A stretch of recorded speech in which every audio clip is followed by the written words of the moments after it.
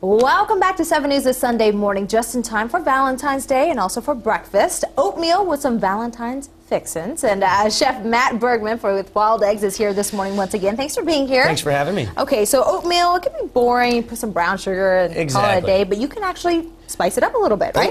Oatmeal is super easy. It's something that you can serve breakfast in bed to your significant other. Yeah. Oatmeal is also very forgiving. If it's a little too tight, you can always add a little more water. If it's a little loose, then you can always put a little more oatmeal into it. So very forgiving, very easy for people that really aren't great at cooking. You can always add some things to it. Our oatmeal that we serve at Wild Eggs is very basic. We do rolled oats, a little bit of clarified butter oil. Okay. We just add the oats into the pan, and you instantly doing instant. Yeah, obviously. No instant. Yeah, you don't want to do instant. These cook a lot more fast than like steel cut oats. Steel cut oats take probably like 45 minutes. Oh. So it wouldn't be a very good thing to do actually in a cooking segment. But yeah, basically you just want to add this water. It's basically a 1-to-1 ratio. So if you're going to do about 8 ounces of oatmeal, you want to do about 8 ounces of water. Okay. You can always add more. You'll see if we need to do that here in just a second. So it just barely covers. Sorry, you can't see it from there, but it barely covers the top then, right? Okay. Absolutely. And you just kind of let it cook. You stir it every once in a while. So you could always do some fun condiments with oatmeal. At Wild Eggs, this is our basic condiment tray that goes with it. We have some golden raisins, brown sugar, candied pecans, blueberries, cream, and butter. Good. For Valentine's Day, you can always mix things up. You can add some sauces.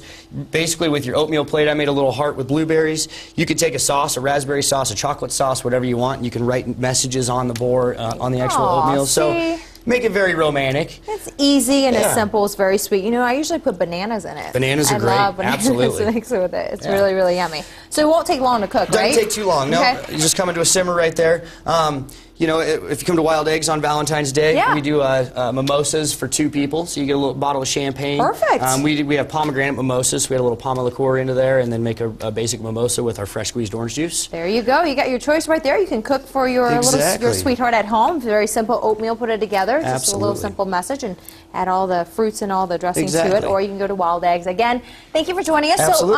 So up next, what do we have? We're going to do our rendition of corned beef and hash. We call it smoke and hash on the menu.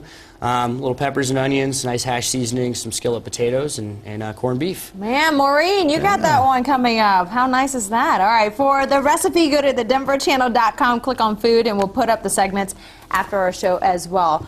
You ready for the next recipe? That looks good. I'm ready for that one. I brought in instant oatmeal today. Did you? That sounds so much better. Oh, forget it. Just come and have some of his. All right? He just said don't eat instant oatmeal. All right, well, as we